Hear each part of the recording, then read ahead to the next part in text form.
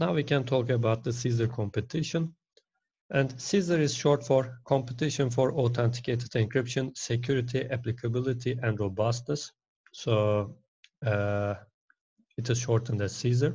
So this competition was announced in 2013, and the deadline for submissions were around March of 2014. So this competition was ended in 2017, and it was a competition focused on authenticated encryption. The aim was not directly lightweight authenticated encryption, but it was a general authenticated encryption competition. But some of the winners were lightweight algorithms, so this is why it is important for us. So I will briefly mention what this competition was about, and then talk about the ASCON algorithm, which was the winner in the lightweight category. Actually, there were two winners. ASCON was the first choice. So this competition actually started in 2014 when the first submissions arrived. Unlike previous NIST competitions, this competition was not held by NIST, by the way, and the software of the submissions could be sent 2 months later. And in 2015, second round candidates were announced, and this time algorithms were allowed to do some tweaks in their algorithm, and the competition page is written here, and AISU actually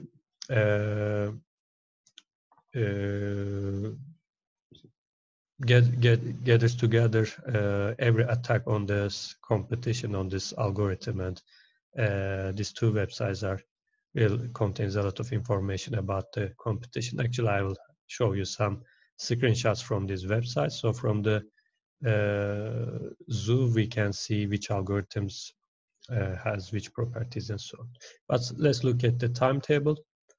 Hardware implementations were also sent in 2015 for the modified versions.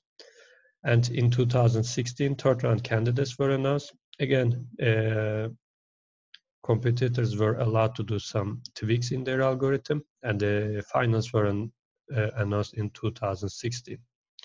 And at the end of 2017, the final portfolio was announced.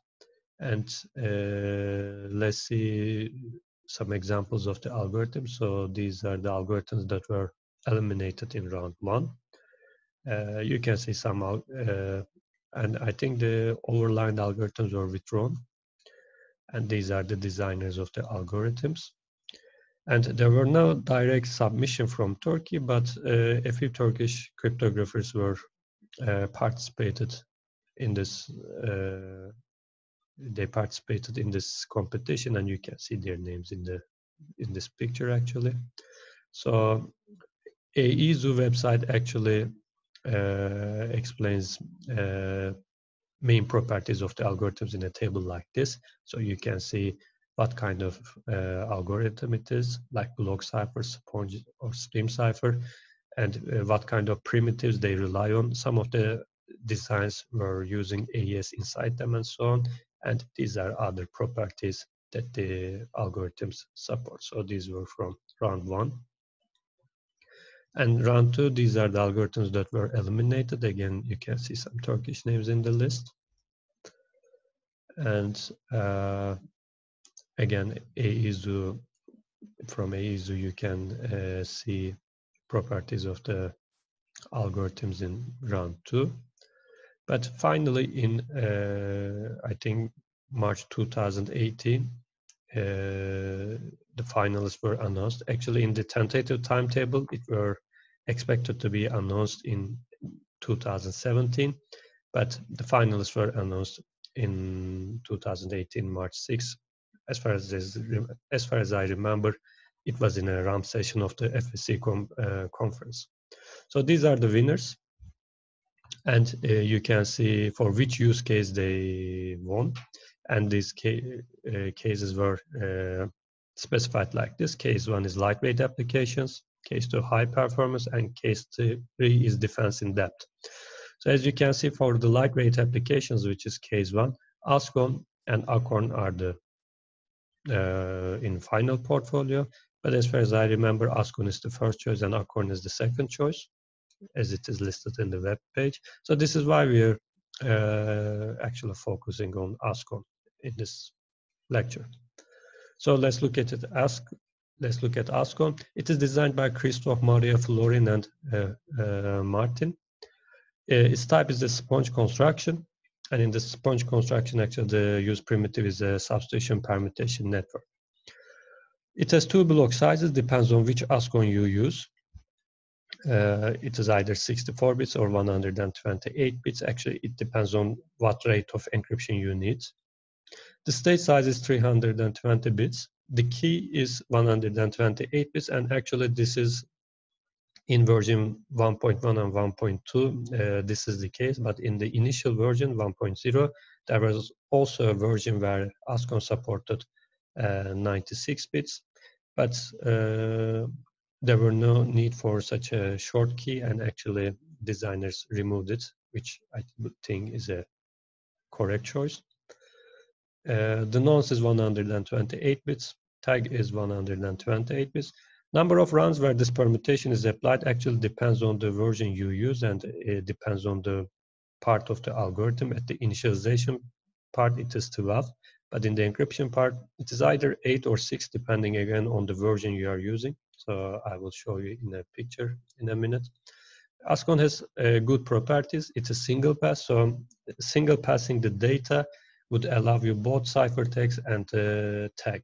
So instead of previous designs that we have seen so far in this lecture, where you use a block cipher twice or use a block cipher and a hash function together, here you are only using the single algorithm and passing over once on the data, but at the end you produce ciphertext and the message authentication code, which is tag.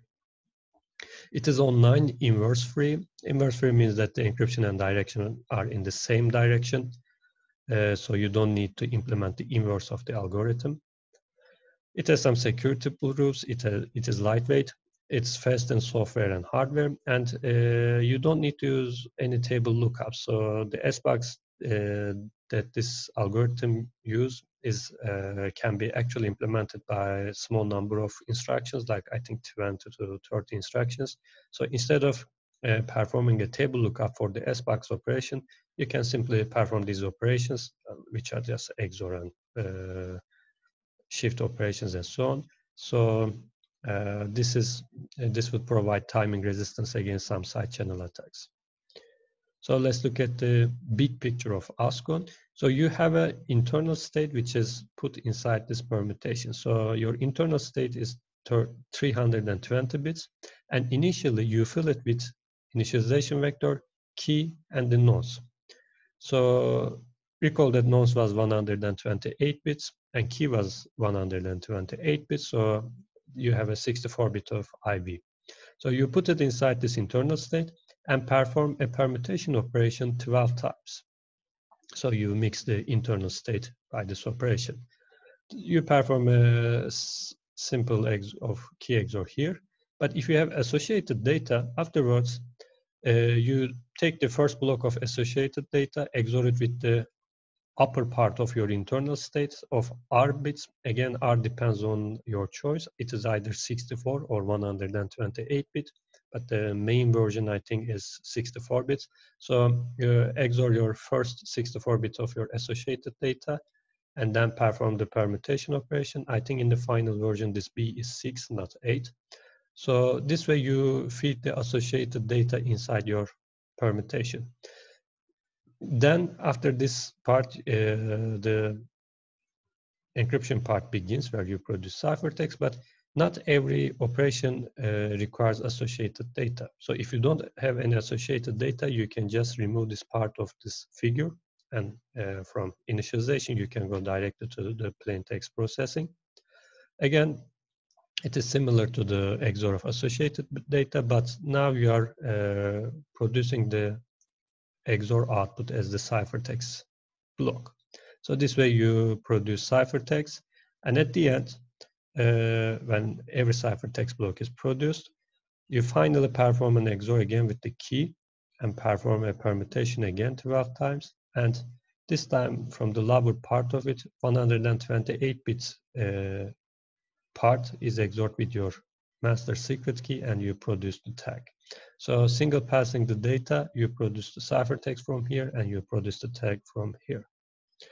But now all of the security depends what is inside this permutation P. So let's look at what it is. So we said that you have the internal state is 320 bits. So initially first row is IV, second and third row is your key, which by the way, every row is 64 bits, and last two rows are nodes. So initially you perform a constant addition operation. So these are the constants that you add, so they correspond to these bits, which is actually to break the symmetry in the cipher. Then you perform an S-box operation. So since we have 5 rows, there are 5 bits in every column. So we have 64 columns. So we perform this S-box operation, 5 by 5 S-box operation to every row. So 64 times in parallel.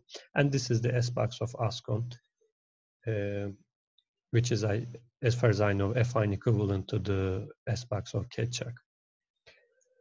So, of course, you can perform this operation by 64 table lookups, which would be slow both in hardware and software, but instead you can perform this operation, I think, in 20 to 30 instructions, which were specified in ASCON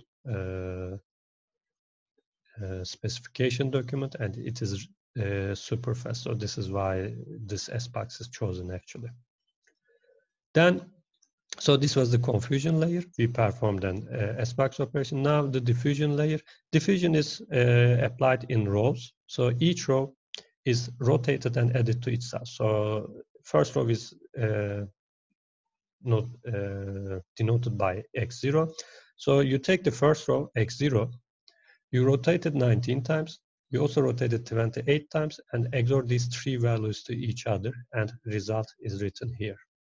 And for the first row, you take x1, you rotate it 61 times and 39 times to the right, and XOR these 3 values and obtain the first row, and so on. So diffusion layer is really simple. The operations are only XOR and rotation operations, so it is really fast both on software and hardware.